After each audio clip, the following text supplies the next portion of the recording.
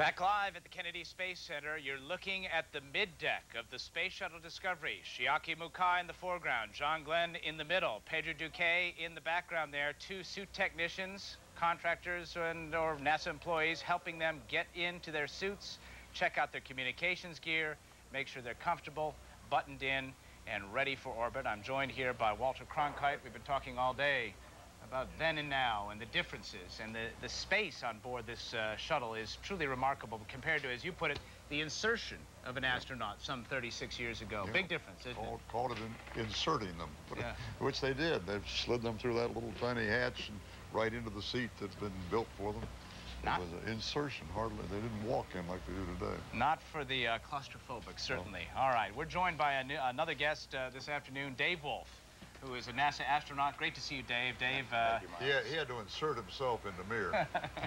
He spent 4.5 months on the Russian space station Mir. He's back firmly on terra firma and joining us to help us talk about how they're getting ready for launch. Dave, great to have you here. So far, so good. Everything seems to be going smoothly. We should have said Здравствуйте. Здравствуйте, конечно, of course. Or pass the canned perch, maybe. I don't know which. But tell me, how are things going from your view of things? I don't think we could have a smoother launch count. The weather's essentially perfect. This is as good as it gets. Let's just keep our finger crossed it stays good to a 2 o'clock on-time launch. You know, it's actually, I don't know. I don't know the statistics. You tell me. How unusual is it to have a perfectly flawless countdown? Well, actually, we've had if you look at the paper, things like a light bulb or something that's not important, a few ground pieces of equipment that have showed minor errors. It's not absolutely 100% flawless, nothing of any concern toward the launch whatsoever. But this is as good as it gets. I'd say 1 in 3 is this clean.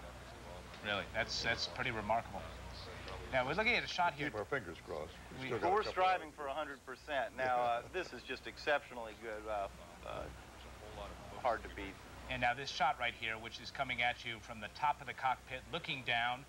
To the right, we have Commander Kurt Brown. To the left of your screen, pilot Steve Lindsey. Right in the middle, Scott Parazynski, the flight engineer.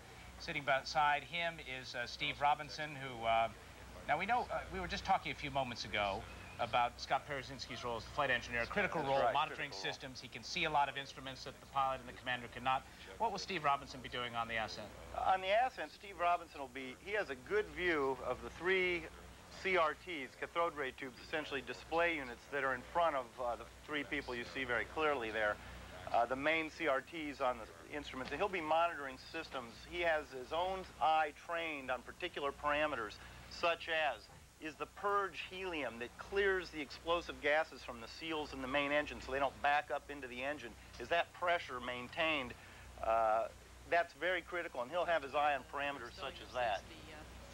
Now, as we look at that suit technician, now it's high. We once again have to orient ourselves. It's like being in a fun house or something. But the bottom line is the suit technician is standing on what would be an instrument panel, right? Which would be normally upright. What do they do to protect those instruments, Dave?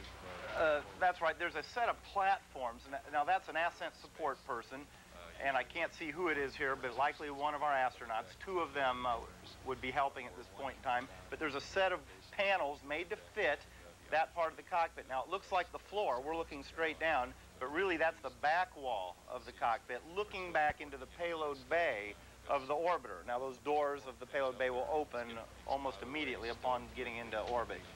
All right, now we're going to break away from our anchor position for a moment because John Zarella is somewhere on the compound with a couple of people who have some interesting demonstrations for us. Spacesuits then and now, we'll call it. John?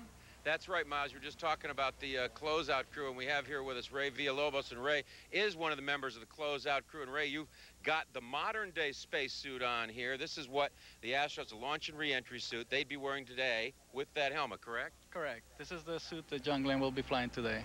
We were a little concerned about how hot you'd be out here in this. You're okay? I'm very well, very comfortable. Now, I want to break away just for a second and give you a look at what this is. The suit. This is a test suit that Gus Grissom would have worn about 38 years ago, and Stephanie Walker is here. And Stephanie, you design spacesuits, the old and the new, and your job is to make sure we keep up with the latest trends and the development of suits? That's right.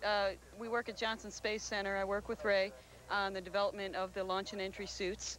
I also work with the group that does the EVA spacesuits, or the white spacesuit. We're all in the same group. What have been some of the major innovations besides color in the last 38 years? Well, the first thing you notice is, of course, the color. The old suit was an aluminum-coated nylon and rubber suit, and that was so that the heat from re-entry would be reflected away from the body. We now are going to a bright orange suit because the suit is primarily a emergency rescue suit. So if the crew should have to bail out of the shuttle, the bright orange shows up very well out in the ocean. And it also has all the survival gear incorporated into the suit instead of in a separate pack, so they can actually parachute out and survive on their own. So everything is all self-contained as Yes. opposed to what they used to have to go through. Right. So John Glenn would probably be a lot more comfortable in the suit he's in today than the one he would have worn 38 years ago, or no? Yes, in some ways, and no in others. The safety is improved, but the old Mercury suits were custom made for the astronauts. They're built specifically to their dimensions, and John even mentioned that if you gained weight or lost weight or built up muscles, they had to rebuild the suit because of it. We no longer custom make suits. We have 12 sizes, and we adjust the suit to fit the crew members. We can take up the arms and legs within those sizes. I want to thank both of you very much for taking time. I know Ray wanted to chat with you. You are a member of the closeout crew. A lot of times, Ray would be out there, Miles, actually the last man to see the astronauts before they close the door. That's Ray's job out at the pad. This is John Zarella reporting live. Back to you, Miles. All right, thank you very much, John. We appreciate that little demonstration. We're back up at the closeout room, the white room, and it looks like they're getting ready. Dave Wolf, tell me what they're doing there right now. It looks like they're taking some kind of seal off. I don't know, maybe you missed it, but nevertheless, they're getting ready. The preparation is getting underway for closing the hatch. How soon will that happen? That's right. Those technicians are standing in the white room. They're preparing, the door will close. They have to make sure there are no loose objects in this area, that the seal around that hatch is perfectly clean. There's an O-ring there, a red O-ring going all the way around that has to be absolutely airtight, of course, once we're in orbit. This whole white room will retract in the 10 minutes or so, 20 minutes before the launch. We'll hear that later. And it will undergo a lot of stress. We have to make sure no objects can come loose in there. So, you know, folks, it's like a jetway, sort of, shuttleway. Exactly, Right. well put. All right, let's go to the World Wide Web if we can for a moment. CNN.com/Glenn is a great place to stay up to date on this launch and learn more about it. One of the things we have on here are these IPEX pictures. Take a look at this, Dave. This, and Walter, this is a 360-degree view of the cockpit. This is actually a shuttle simulator in Houston where this was shot. You can look up, you can look down, and you can look around. And Walter, we had a little simulator run not too long ago. It's a pretty impressive piece of machinery, isn't it? Oh, indeed it is. You can't believe the complexity of it, of course. The number of switches, the number of readouts, the monitoring equipment. It's baffling that anybody can master it to the degree that they can respond to an emergency situation, let alone fly the thing. Flying it to a landing is something, isn't they? They come down at a 20-degree angle as opposed to... That's right. Twice as steep as the steepest jet approaches and the fastest landing aircraft that there is, or glider particularly. But it takes a whole team, as you say. No one person really can master every bit of the orbiter and the payloads, and that's why we fly 7-person teams, and this is a world of specialty now to some degree. And it would be, I think we'd be derelict if we didn't mention that in front of every space station, including the pilot and the command pilot, there is a whole book of instructions as to what to do in case of emergency. Exactly. Turn to very quickly the instructions in case you mentally you slip a cog at that right moment. Now, the International Space Station raises this to an even further degree. It's much bigger yet, with even more systems and payloads to operate and less time to train per unit time in flight. Yeah. So we have to overcome that through training on board. We're back in the white room right now as they continue their final preparations, and I do want to show folks the mid-deck on that same technology, that IPEX 360 degrees. This is the view that John Glenn will see on his ride uphill, as astronauts call it. Nothing but a bunch of lockers, right, Dave?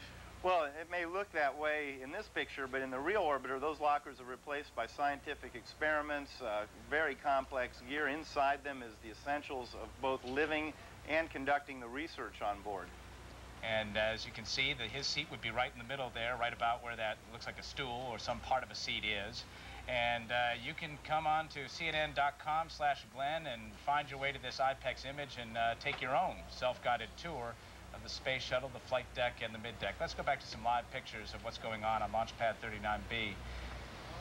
And before we do that, however, we're going to take a quick break here as we continue our coverage of the launch of Discovery. We are now counting down 1 hour, 28 minutes, 17 seconds to launch. Stay with us.